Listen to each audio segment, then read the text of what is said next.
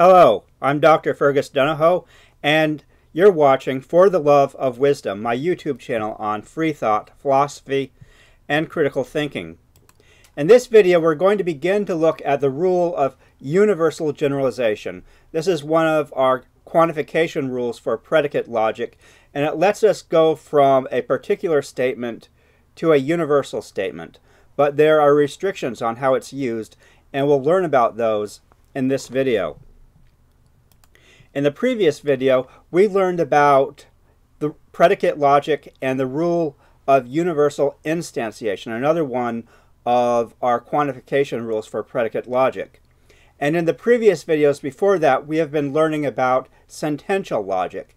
Sentential logic differs from predicate logic by focusing on the logical relations between sentences, but it leaves the content of the sentence as a black box. It doesn't tell us what a sentence actually says, and it doesn't factor that into the logic.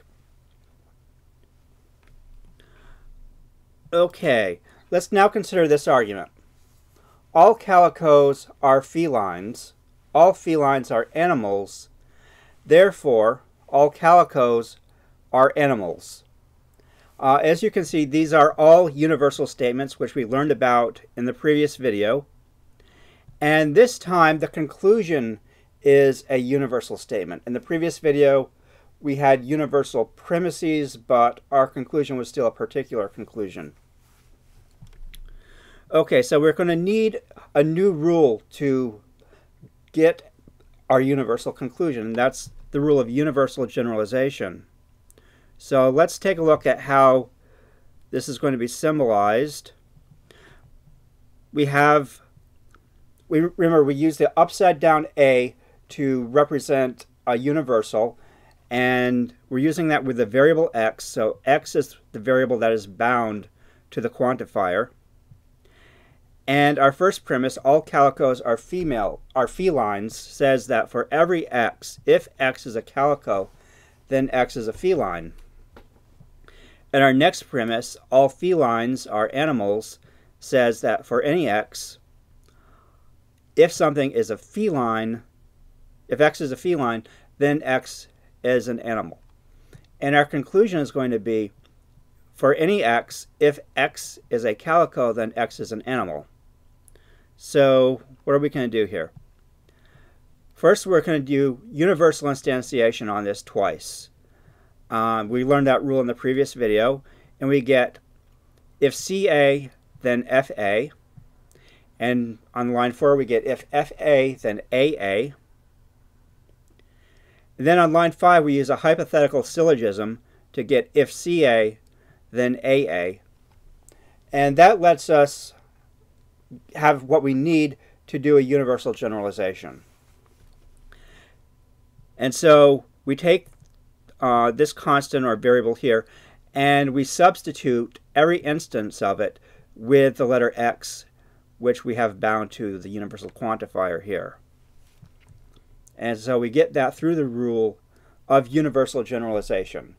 And what you've just seen is a valid instance of the rule of universal generalization. There are going to be invalid uses of it too. But let me explain what's going on here. A here is not a particular individual. It's an arbitrary individual who represents anybody at all whom our first premise could be true of. And we don't know anything about A except that line 1 is true of A. We don't know if A is a calico or a cat or a dog or a flea or a mite or a paramecium or anything. We don't know anything about A, except that number 1 is true of it. So in that sense, it represents everyone that our line 1 refers to. And if we can show anything about A to be true, then it will follow that it's true of everything that was referred to in the universal that we got A from. When we instantiated A, we instantiated it to an arbitrary individual. Okay, and that's very important. We have to use an arbitrary individual whenever we use the rule of universal generalization. We cannot go from a statement about a particular individual to a universal statement. That would be invalid. So let's consider this argument right here, which is very similar to the one we just looked at. It says, all calicos are felines. If Holly is a feline, then Holly is an animal. Here she is. Therefore, all calicos are animals. Okay, and that argument looks very similar to the one we just did. We have as our first premise, for any x, if x is a calico, then x is a feline. Our second premise is if Holly is a feline, then Holly is an animal. And we want to prove the same conclusion. All calicos are animals. So we use universal instantiation on line 3 to Holly this time, and we get if Holly is a calico, then Holly is a feline. And we use hypothetical syllogism as we just did before. And we get if Holly is a calico, then Holly is an animal. And then our conclusion is for any x, if x is a calico, then x is an animal. But this is an invalid use of the rule of universal generalization because Holly is a particular known individual. And we cannot go from a particular known individual to a universal. So universal generalization is not allowed unless the subject is an arbitrary individual. By being arbitrary, an arbitrary individual remains indistinct from any particular individual, allowing us to make a generalization. And let's look at a more concrete, a simpler example of this. We have as our premise, Holly is a calico, and we want to conclude everything is a calico. Well, that's obviously invalid. And the rule of universal generalization is not going to let us do that. Now, an arbitrary subject can be introduced by universal instantiation, as we've already seen, or by an assumption. Here's an example of introducing it through an assumption. So we want to prove the theorem for any x, px or not px. And we're going to start with an assumption. We assume PA. And that's for our conditional proof. And that conditional proof is just going to give us if PA, then PA. Okay. And then through material implication, we'll get not PA or PA. Through commutation, we'll just switch the position, so we get PA or not PA. And finally, we use universal generalization to get for any x, px or not px. So in this example, A is introduced through an assumption rather than through universal instantiation. And that's all right. If when we make the assumption, we're assuming that A here is an arbitrary individual. Okay, but sometimes you cannot use an individual, introduce an assumption with the rule of universal generalization. And this argument will explain why that's wrong sometimes. Consider this argument. Not everything is wonderful, therefore nothing is wonderful. Well, that's an invalid argument. There may be some wonderful things even if not everything is wonderful.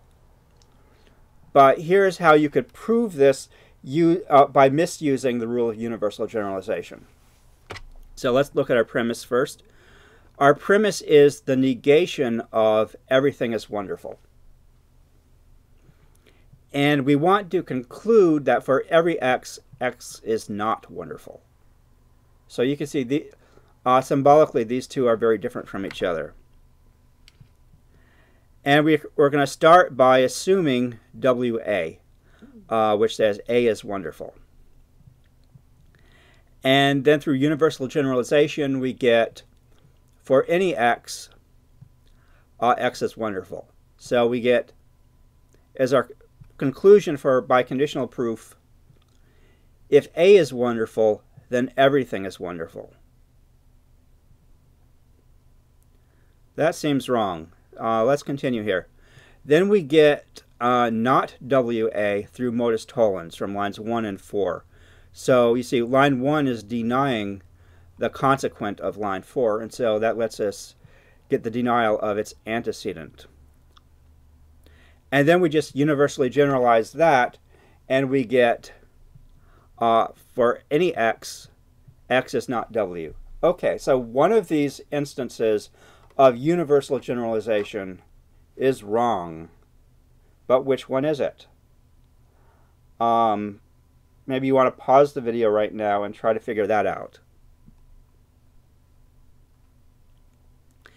And the answer is that the first instance of universal generalization is wrong. The rule is that we're not allowed to use universal generalization within the scope of an assumption where the subject appears within the scope of the assumption. And if you take a look at what we got on line 4 by conditional proof, that's clearly wrong. We're now treating A, even though we started to assume that A was an arbitrary individual, on line 4 it seems as though A is a particular individual. And it's saying if A is wonderful, then everything is wonderful. And of course, that's just wrong. So, yeah, on line 3, we cannot use universal generalization because on line 2, that's within the scope of the assumption, and also line 3 is within the scope of the assumption. So that's an illegal use of universal generalization. Okay, so we've just learned about the rule of universal generalization, and it has a couple of restrictions on it. Here's the rule written with some Greek letters here. We have phi nu, therefore, for any mu, phi mu. And phi here represents any predicate or any complex predicate, any complex term that involves the variable or constant nu. And when we use universal generalization, we want to replace every instance of nu here with an instance of mu. I mean, whatever mu is going to happen to be. If we use the variable x with our universal, then we want to turn it into x. I mean, normally you're not going to have nu and mu in your actual proofs. These are just Greek letters standing in for what you would normally have there.